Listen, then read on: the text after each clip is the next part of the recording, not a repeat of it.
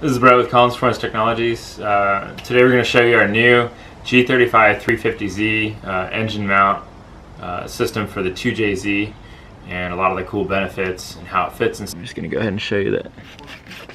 We got credit card fitment all the way through, fits pretty good. Basically underneath the subframe, and we wanted to give you guys as much clearance on this front sway bar as possible right here, so essentially you can move it a little bit more forward. So basically we maxed out the mount, the slot in the mount.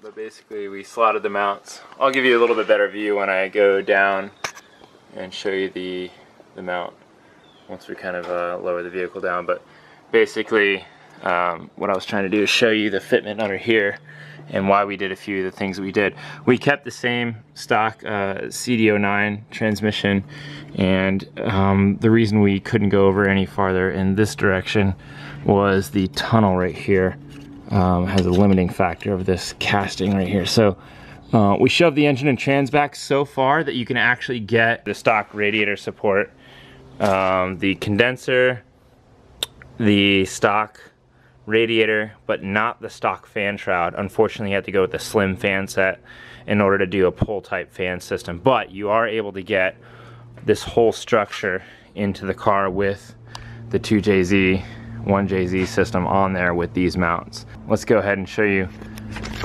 some more benefits and lower the car down and really show you how this thing is put together.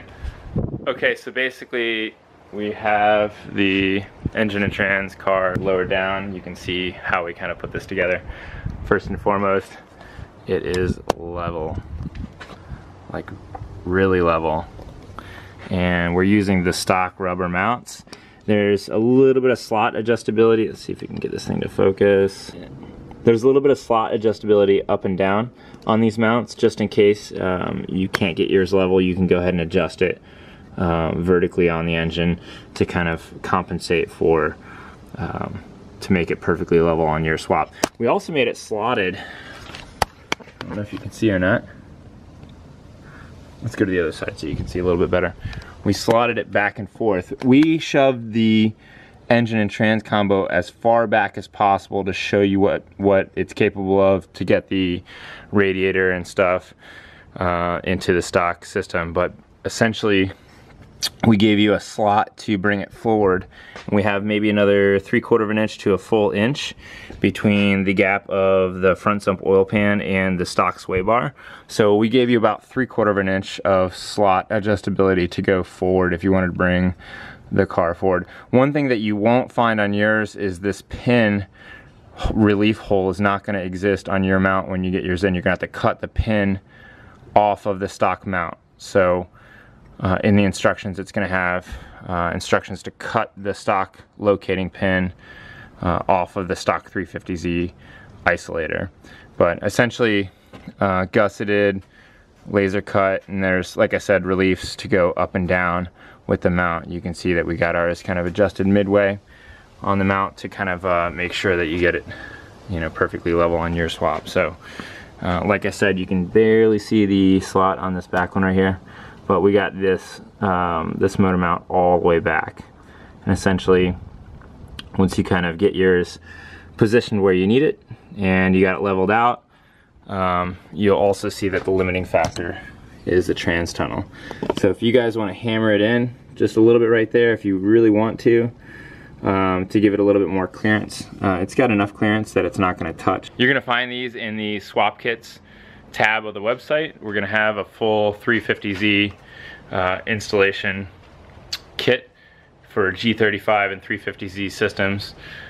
This is the sheet metal economy version of the mounts. We're going to come up with a machined aluminum mount in the near future for a more higher end system. Those we're going to go ahead and try to push it as far back as possible, and those will be fixed. Those aren't going to have as much adjustability as these. So just go ahead and look for those in the near future. But right now we have the economy sheet metal mounts in the front and our billet aluminum crossmember in the back. I don't know if you can see it, but we have another video on that all together. So with the new mount setup, we have radiator clearance. We have enough to stick your hand in there, maybe about 1.25 inches, something like that.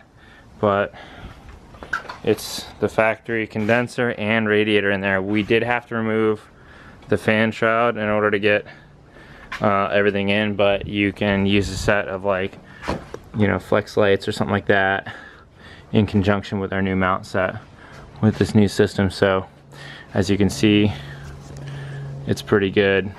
So with the release of this kit, we have a stage 3 kit that gives you up to about 500 horsepower at the wheel.